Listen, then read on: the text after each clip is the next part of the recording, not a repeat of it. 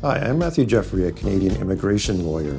Today I'm going to be answering some questions about sponsorship appeals. The first question is, can you appeal a refused spousal sponsorship application? The answer is yes, but where you appeal to depends on the type of application. If the application is done in Canada, then the appeal is to the federal court. If it is done as an outside of Canada case, then the Immigration Appeal Division is the appropriate forum. The next question is, what's the difference? The answer is, the jurisdiction of the federal court is much more limited than that of the Appeal Division. The federal court process is not a full appeal, it is a judicial review.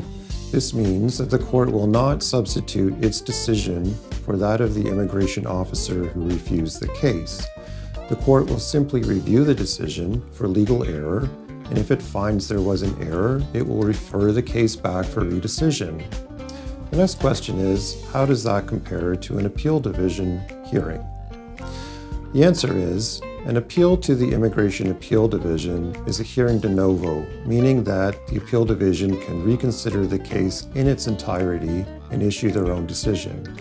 New evidence can be provided, and witnesses can testify at a hearing before any new decision is rendered. So it's a full appeal. If there is a risk of refusal in a case, it's better to apply through the outside of Canada process in order to have access to the full appeal before the appeal division. I'm Matthew Jeffery. Thanks for watching.